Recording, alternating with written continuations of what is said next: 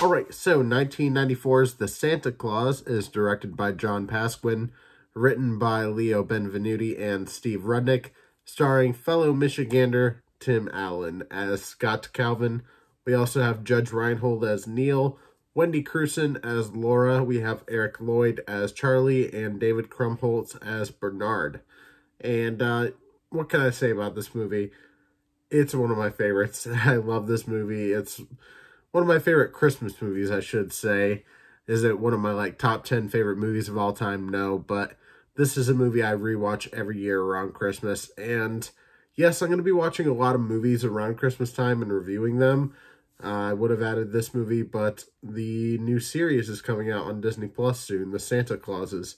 I will actually be reviewing that in a few days. I believe it comes out on the 16th, and on the 16th, I will be posting my review for the Santa Claus 3, The Escape Clause, and then the day after it comes out, I will be posting my review for the first 2 episodes. So this is the beginning in a series of kind of Santa Claus related reviews. But yeah, like I said, this is one of my favorite Christmas movies. I rewatch this movie every single year around Christmas time. So you know I had to rewatch these films in preparation, for the series. But yeah, as I said before, Tim Allen is a Michigander, which is what people from Michigan call themselves, I guess. But yeah, it's cool to see him in this movie as Santa Claus. He starts off as kind of a douchebag. And obviously this review is not for kids after saying that. But yeah, he starts off as a douchebag, not very good dad.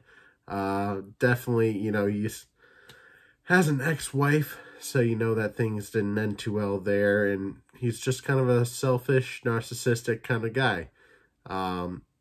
So yeah, that's kind of how he starts off, and the thing I love about the movie is just how he completely changes. Even though things are down on him, and even though he wants to quit, he still picks up his duties as Santa Claus because he doesn't want to let down all the kids in the world. It's sweet, and this does tug at my heartstrings, especially towards the end of the movie. The line where Charlie, and I mean, I'm getting into spoilers here, but it's a Christmas movie that came out in 1994, so it's been out for a while. And if I'm spoiling a Christmas movie, does it really matter that much? I don't know. That's just my personal opinion. But yeah, towards the end there, Charlie has a line where he says, "I love you, Santa Claus." And oh my God, every time I watch this movie and he says that line, that makes me cry.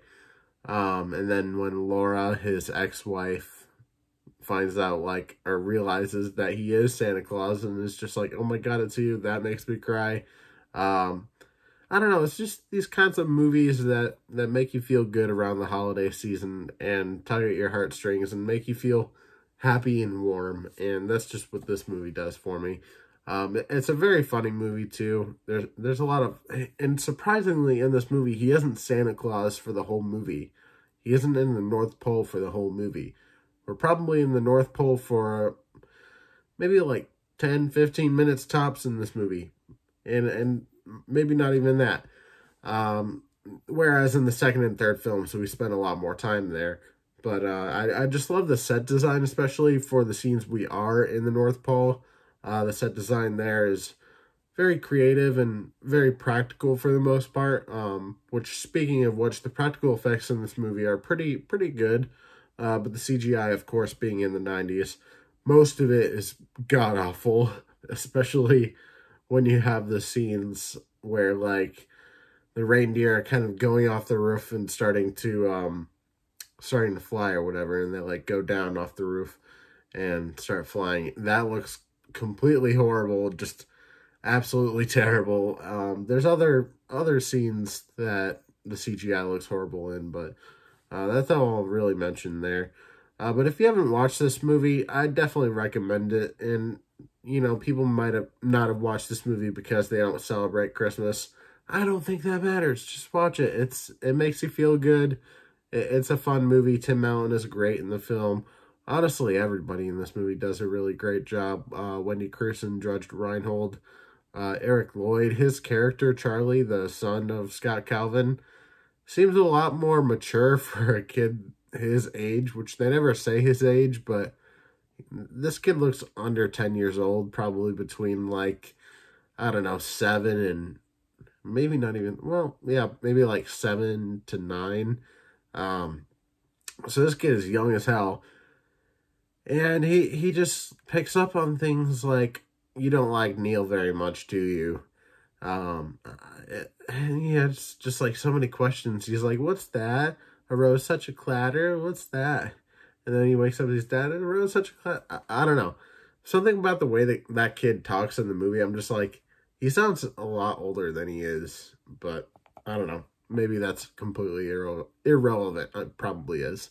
But for those of you who have seen this movie, you probably remember the Denny scene. Something about the Denny scene in this movie is the thing I remember more than anything else in this whole film. I don't know why. I love that scene. Again, just can't explain it. I have no idea why. But that is one of my favorite scenes in this movie, if not my favorite, is just, you know, Tim Allen burning the turkey and them trying to find a place to go eat. He sits down in the Denny's, and then there's like other dads with their kids, and you can tell they're divorced because the wife isn't there, and they're just all sitting there like, yep, how you doing? Burnt the turkey, yep. And then they're out of everything too. What was the whole line there? He's like, oh, I'd love 2 glasses of your ice cold eggnog. And Charlie's like, I don't like eggnog. And the waitress is like, we're out. And then he's like, can I have chocolate milk? She's like, oh, we're out. And he says, plain milk is fine. She starts walking away. He's like, at least we know they have hot apple pie. And she's like, we did. Oh my God. That scene is fucking hilarious. Oh my God. Yeah, peak comedy, peak comedy. But here's something I heard. I can't remember where, but this is a very good quote here. You don't go to Denny's, you end up at Denny's. And this film is just showing that. So, but yeah, let me see what other notes I have here. Oh yeah, there's some elements in this movie where they talk about Santa Claus not really being real, and talking about how Neil's character talked to Charlie about how Santa is like, you know, something people just, in a way, kind of like God. It's just like something some people choose to believe in, whether or not it's real or not. And then, you know, that you have Tim Allen's character saying, of course I believe in Santa and whatnot. But as soon as Charlie's character wakes him up, he's like, oh, maybe it's Santa. He's like, Charlie, shut the fuck up, okay? This is real man shit. We got an intruder. But also Charlie was way too excited about the fact that his dad probably killed Santa Claus, because you have Santa on the ground, Tim Allen's standing there, then Charlie comes out, he's like, you got him. I was like, what the fuck, Charlie? Jesus Christ. If anybody's turning into Jigsaw, because people like to say Kevin McAllister from Home Alone turned into Jigsaw. Now, if anybody's turning into Jigsaw, it is Charlie. So, yeah, there you go. But yeah, maybe they'll be accomplices. But yeah, this movie, it has some weird elements to it, such as the whole aspect of, you know, because Scott Calvin's character, after killing Santa Claus, putting on the outfit, he starts to gain weight, starts to look like Santa Claus, and Neil and Laura start to think that he's just completely delusional, and decides to try and take custody over Charlie. And yeah, he ends up getting arrested in one spot. He gets out, and excuse me, they think that he kidnapped Charlie, and it just gets really crazy. They have a whole police line up, and Laura's like, no, it's not any of them. Oh my God, where's my baby boy? But yeah, it gets crazy for sure. And to think it gets crazier in the other movies, at least from what I remember. In the second one, you have like a toy Santa, and the third one, you have Jack Frost, played by Martin Short, right? Is it Martin Short? I think so.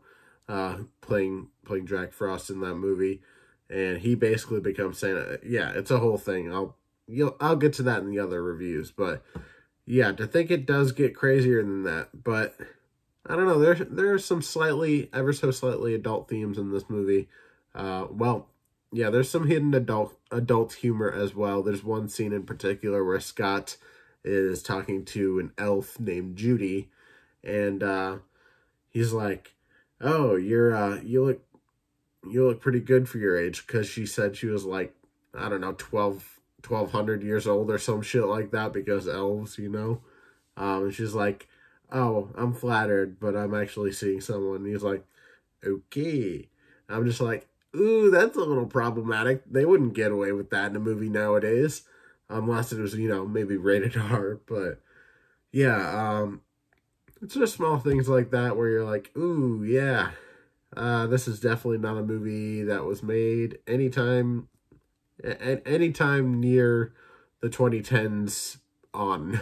So yeah, I'm very curious to see where they're going to take the series and what kind of humor they're going to have in there. I'm sure it's going to be a lot more. I don't want to say the first Santa Claus, like this original Santa Claus movie, is not family friendly, but I have a feeling that the Disney Plus series is going to be even more so, the way they kind of did with Hocus Pocus, making Hocus Pocus a lot less scary, a lot more family friendly, and I don't know, kind of having a little more heartfelt stuff. I guess you could say. I don't know. It's not really the word I'm looking for, but maybe you know what I mean. But yeah, let me see if I have any other notes here. I don't think I do. Yeah, I think that might be it. Yeah, that's all I got. What does that say there? Oh, hidden adult humor. Last little thing I'll give to you here before I end this review. This is the scene where he's the sack of toys or whatever, he's flying with it, and Charlie's like, "Dad, you're flying," and he's like, "It's okay, I lived through the '60s." And I'm just like, yeah, it's kind of funny to think about, considering that Tim Allen got arrested in an airport with cocaine, I believe, with the intent to sell. I don't remember the exact thing that happened there, but I was just like, ha, ha, ha, that's funny. I'm pretty sure that happened before this movie came out, too. So the whole cocaine thing predates this movie. It predates Toy Story. Probably predates Home Improvement. I don't know if it predates that, but yeah, just interesting to see how things are different now, because nowadays, if something like that happened, this guy would not go on to be in a Disney movie. He wouldn't go on to play Santa Claus. He wouldn't go on to play Buzz Lightyear in an animated movie. So it's just interesting to see how things have changed over time, not only with humor, but the way that, the way that we let actors be in certain things and not be in other things, depending on, their publicity and what they've done, and whether or not they are fit to kind of be in a movie, and you know what I mean. Yeah, you know what I mean. There's a whole lot of that right now. But yeah, sorry, I'm a little tired if I seem a little slow. It's getting late, and also I have a bit of a cold right now, so not feeling too great. But I did want to come on and make this review for the Santa Claus, because it's one of my favorites, and if I'm going to watch it, I'm going to review it, So I should be back tomorrow with my review for the Santa Claus 2. Oh, I got to rank it. I almost forgot. It's not the best movie of all time, but I'm going to go ahead and give it an 8.5 out of 10, just for the fact that it was one of my favorites growing up, and still one of my favorites now. I rewatch it every Christmas. This is easily my top three with Elf and, excuse me, Jesus, with can't talk, with Elf and Home Alone. I'm not sure exactly where I would rank all three of those, but they are in my top three. So, yeah, 8.5. I think that's pretty legit, but I would love to know what you guys think. What would you give this movie if you had to give it a ranking like I did? If you have seen it, that is. And if you haven't seen it, comment down below and tell me if you're planning on watching it this holiday season or watching it before the Santa Clauses comes out. Or tell me if you're going to watch the Santa Clauses. Also interested to hear that. Thank you all for watching. As I said, I'll be back tomorrow with my review for the Santa Claus 2. Leave a like on the video, subscribe, hit that notification bell so you never miss an upload, and I will see you in the next one.